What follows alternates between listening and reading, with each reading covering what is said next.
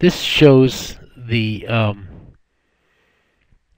energy ellipsoid and the momentum ellipsoid so that we can define the locus of the omega vector. The omega vector is going to come from the origin, and we need to establish a coordinate system of omega x, omega y, and omega z, and then the omega vector will come from the origin of that system. We have the intersection of the ellipsoids, and as the body rotates, the omega vector will point to that intersection of ellipsoids.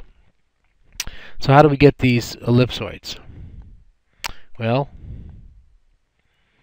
the energy ellipsoid is given by this formula up here, and if you multiply that out,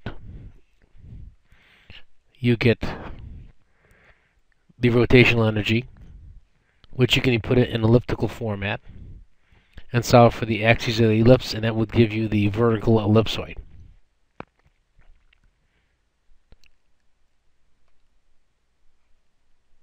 If you look at the momentum ellipsoid, you can solve for the angular momentum. Again, put it in a ellipsoid format, which is done over here, and that would give you the horizontal ellipsoid. Where they intersect, you'll get the what we call the POLHODE, and the POLHODE